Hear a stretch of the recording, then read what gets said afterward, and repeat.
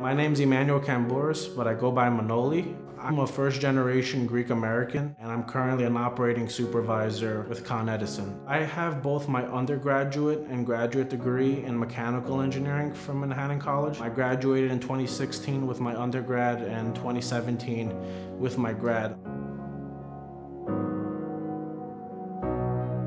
The MBA program, since I started, has been very flexible. Someone who's working, they're working too, so they understand you have a job, you have your family, you have certain other obligations, and they'll work with that. I am currently pursuing the data analytics concentration. Having that engineering background, data analytics really connects the two between engineering and the MBA. What I'm learning and what I'm able to apply to my current job, I wouldn't take away that experience ever. And if I did have the opportunity to do it again, I would. You're not just a name on the attendance sheet. They actually get to know you. They understand who you are. With me, my professors, they know where I work. They know what I do.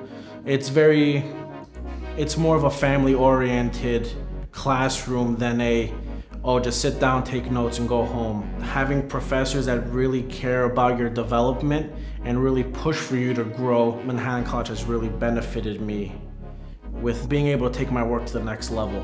So for those reasons, I would 100% choose Manhattan College for any program, not just the MBA, but any.